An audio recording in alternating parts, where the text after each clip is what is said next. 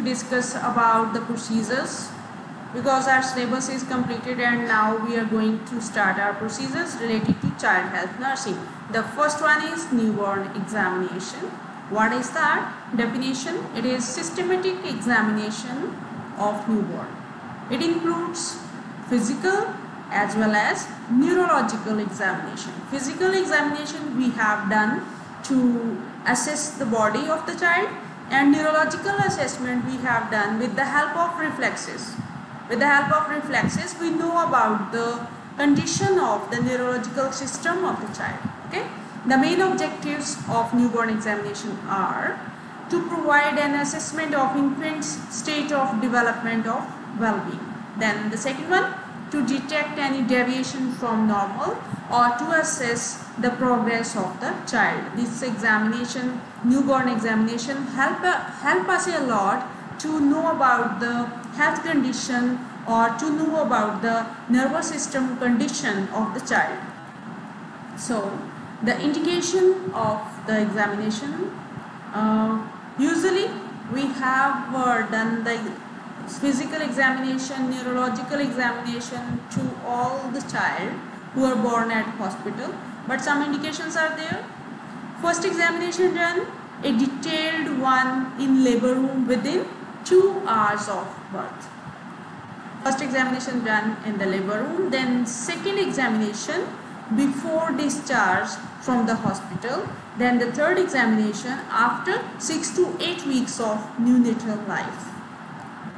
Then terminology: small for gestational age, SGA. What does it mean? It means is less than 10% for weight at the time of birth. Large for gestational age is more than 90% of weight at the time of birth. Then what is the appropriate for gestational age is the birth weight between 10 to 90%, right?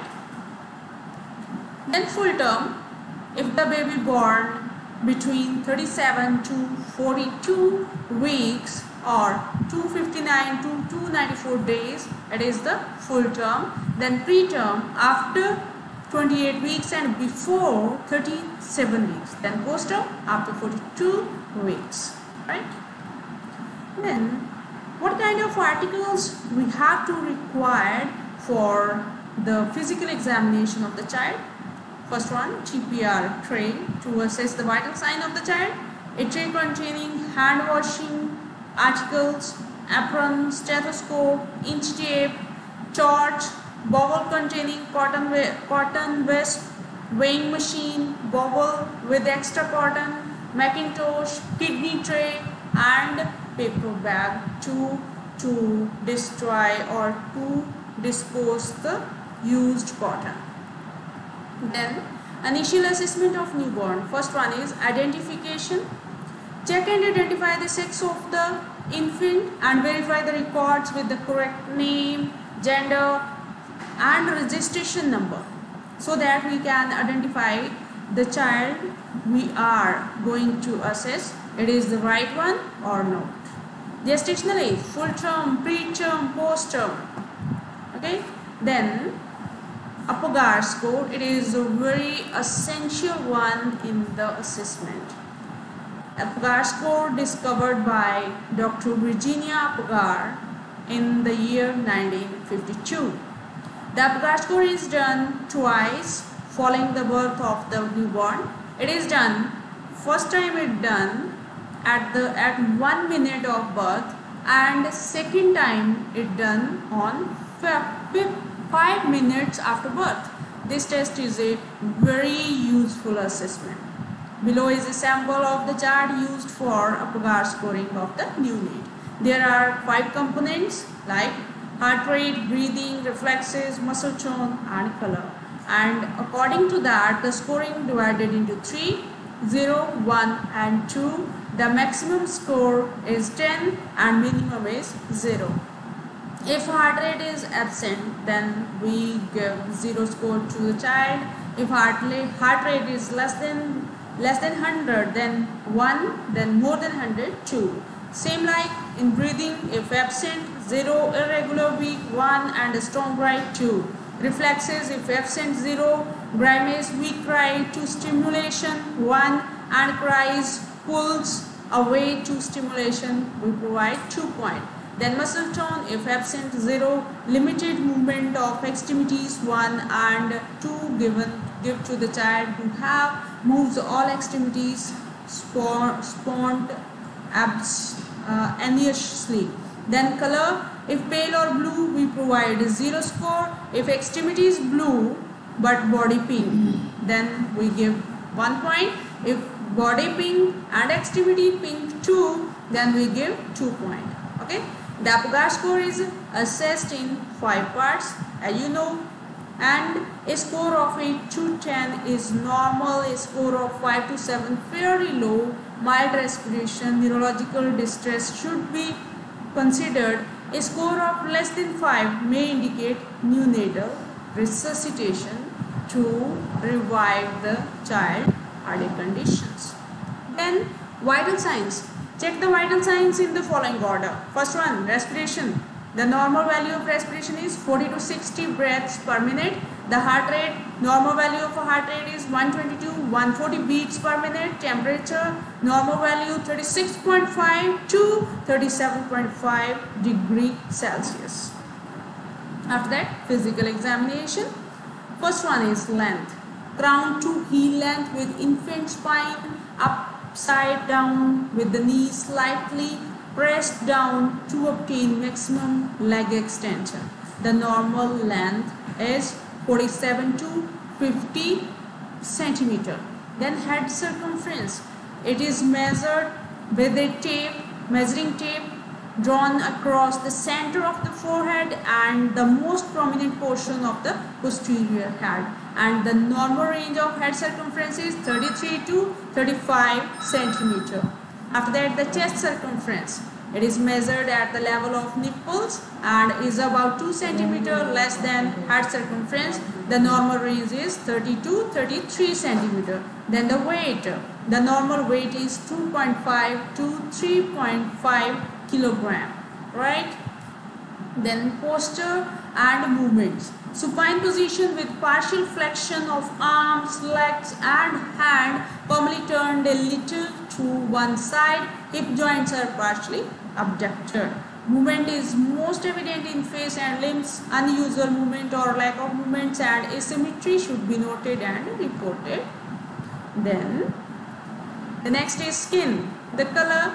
Most term newborns have a ruddy complexion because of the increased concentration of red blood cells in the blood vessels and a decreases in the amount of subcutaneous fat. This ruddiness fades slightly over the first month of the age of the newborn. Then cyanosis.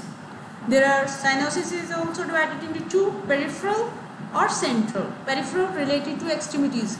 Peripheral cyanosis appear due to immature peripheral circulation. This is a normal phenomenon in the first 24 to 48 hours after birth. Then central cyanosis indicates decreased oxygenation. It may be the result of temporary respiratory obstruction or an underlying disease. Then neonatal evaluation and care. Vernix sissosa. It is a white cream cheese-like substance that serves as a lubricant, is secreted by the fetal subcutaneous glands and which disappears within a few days. Then lanigo is the fine downy hair that covers a newborn's shoulder, back and upper arms. It may be found also on the forehead and ears. Preterm newborns has more lanigo than post-term. After that, desquamation. Peeling of the skin takes place few days after birth and most marked on the hands and feet. It is very clear in image. Then milia. Newborn subcutaneous glands are immature, therefore pinpoint white papule can be found on the cheek or across the bridge of the nose of newborn. It disappears by 2 to 4 weeks of age of the newborn. Then erythema toxicum. It begins as a papule increasing in severity to become erythema by the second day and then disappearing by the third day. Then forceps mark. If forceps were used for birth, during delivery, there may be circular or linear contusion matching the rim of the blade of the forceps on the infant's cheek. This mark disappears in 1 to 2 days along with the edema that accompanies it. Then skin turgor. If a fold of skin is grasped between the thumb and fingers, it should feel elastic. When it is released, it should fall back to form a smooth surface. If severe dehydration is present, the skin will not smooth out again and will remain in an elevated ridge. Then Mongolian sport. Slate gray to blue-black lesion usually over lumbosacral area and buttocks, accumulation of melanocytes within the dermis, generally fade by the age of 7 years. Then head. A newborn's head appears disappropriately large because it is 1/4 of the total length. Fontanelles. The anterior fontanelle will be felt as a soft spot. The posterior fontanelle is so small that it cannot be palpated readily. Okay. The anterior fontanelle disappear at the age of 18 months and posterior fontanelle disappear at the age of 6 weeks. Then sutures. Suture line should never appear widely separated in newborns. Separation denotes increased intracranial pressure from either abnormal brain formation, abnormal accumulation of CSF in the cranium. In case of hydrocephalus, there is a increased intracranial pressure or an accumulation of blood from a birth injury. Then fused suture line also are abnormal and need to be confirmed with X-ray and further evaluation or investigation. Caput succedinum. What is that? The head size is abnormally large. Why? Because of swelling or edema of the presenting portion of the scalp goes away few days. It goes away few days. Then caput succedinum. Then cephalohematoma. Bleeding between the skull and periosteum of newborn baby secondary to suture of blood vessel crossing the periosteum. It does not crosses the suture line. It disappears by weeks and it can be take months also. Then eyes. Newborns usually cry tearlessly because of the lacrimal ducts are not fully mature until about 3 months of age. Eyes should appear clear without any redness or purulent discharge. We should observe for subconjunctival hemorrhage, ophthalmia neonatal. Then ears. The level of the top part of the external ear should be on a line drawn from the inner canthus to the outer canthus of the eye and back across the side of the head.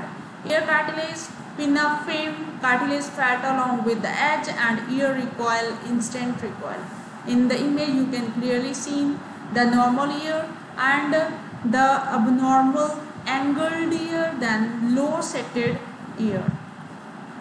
Mouth. Mouth should be observed for cleft palate and tongue tie.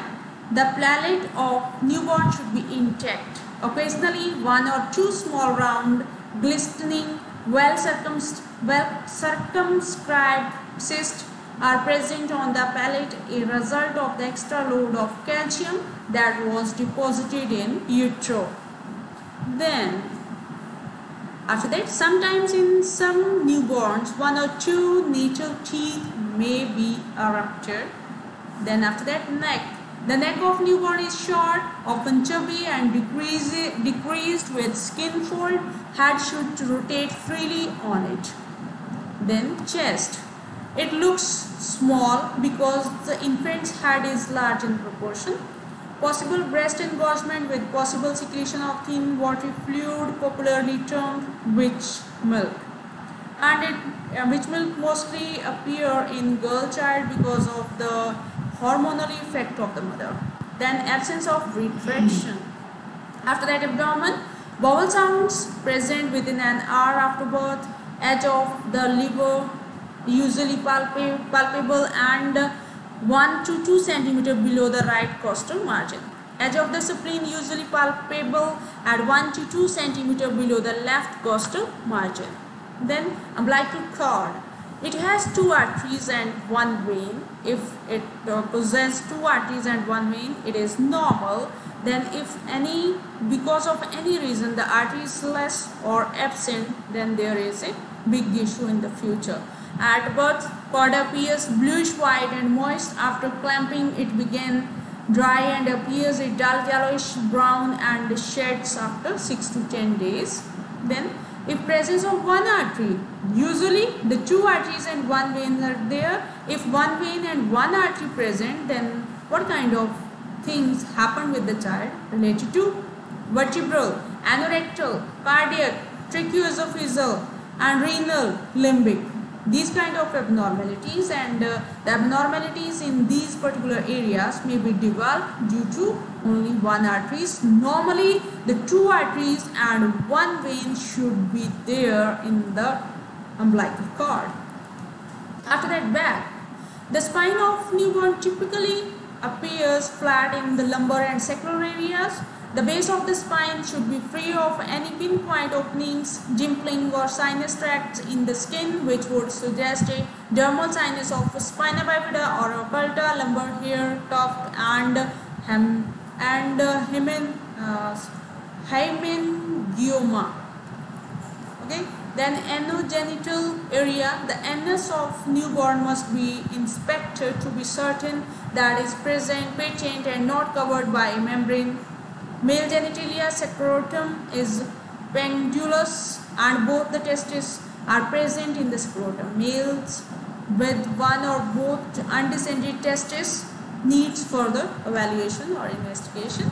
Then female genitalia. In female newborns, labia majora fully covers labia minora. Then some newborns have a mucous vaginal secretion which is sometimes blood tinged, called pseudo-menstruation. It is also appear due to the hormonal effect of the mother. This discharge disappears as soon as the infant system has cleared the hormones. Extremities. We should observe for syndactyle or polydactyl. Polydactyl means when the fingers more than the normal. Okay, the number of the fingers more than the normal. Polydactyl, syndactyle, when the fingers are fused together. This is known as syndactyle. Then Simeon crease. The normally crease, 2 creases are present. If 1 crease is present, then the child may be suffering from the Down syndrome. Unusual curvature of the little finger and a Simeon crease, a single palmar crease are signs of Down syndrome. Then soles. A full-term newborn have creases covering the entire sole of the foot. Post-mature infants have deep creases over the foot. A premature infant sole crease might partially cover the upper 2/3 or may be absent. Then meconium. Meconium, it is the first fecal material, is a sticky, odorless material, greenish black to brownish green, which is passed from 8 to 24 hours after birth. Then urine. The first urine is diluted because of immaturity of the kidney and lack of ability to concentrate urine. I hope you have clear with the physical assessment of the child. In next lecture, we have to cover the neurological assessment. Thank you very much.